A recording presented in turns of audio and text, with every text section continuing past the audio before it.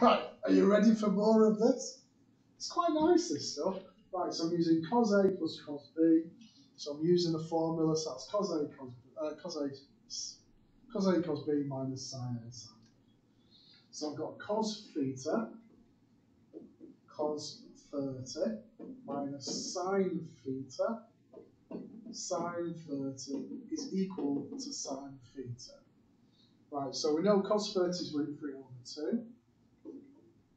So all I'm doing is working out what I can do.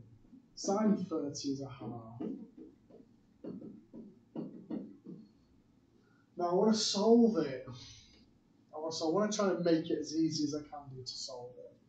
So if I take the half, that's a half. If I take the half over there, let's think of the next bit. Oops, come back. Then I've got root 3 over 2 cos theta is equal to 1.5. That's a sin theta.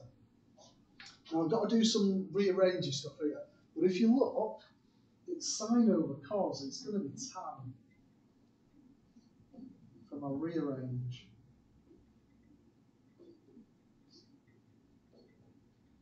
So the 2's are going to go and have a root 3 over 3 on 1 over root 3. If I work it out, now it's in degrees, so be careful because we were in radians before. So we're in degrees here now. So that'll give me 30 degrees out for theta. I'm doing between 0 and 360. So I should have two solutions if I graph it. The 30 and if I add on 180 degrees. There. That's not too bad actually. The rearrange bit, spotting that you want to do tan.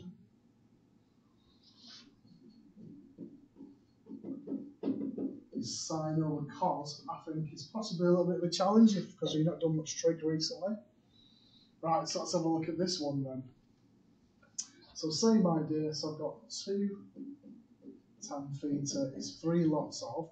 So I've got tan 45 minus, so that's going to be tan 45 minus tan theta over 1 plus tan 45 times tan theta.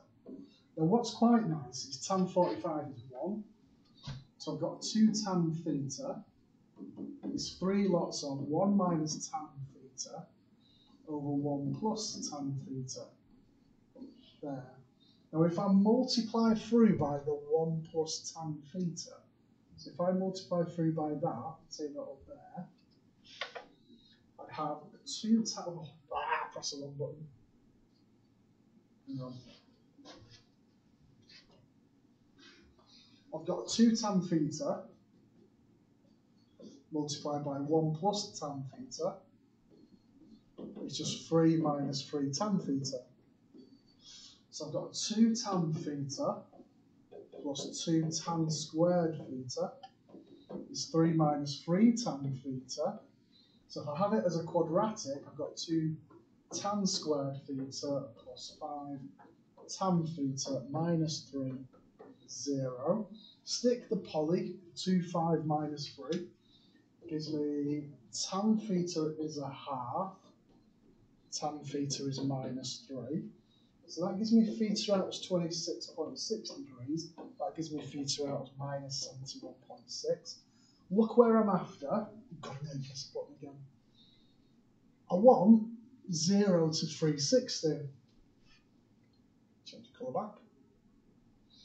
So this one's fine. It'll just be 26.6, then adding on 180 to it. So what's that going to be? 106. 26.6. It's going to be 206.6. The minus 71.6 I don't want. That's outside the range, but I've shown it if you remember, because that's important to do. So if I add on 180, the actual answer I want, so that's going to be 108.4. And then if I add on 180 again, it's going to be 288.4. And then with the actual solutions I want. So So just as a reminder, we ignore that one. We're just adding on 180s for it. Now there is a proof here for it, for how the formula work. I might leave that for now and do it at some point, because it's quite full on.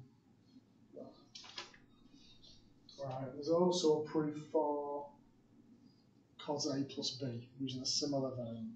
But I think we'll stop there. We won't bother with that proof. If you want to do it, you can do it from the completed pack. There's a consolidation exercise there. Alright, see you later. Bye bye.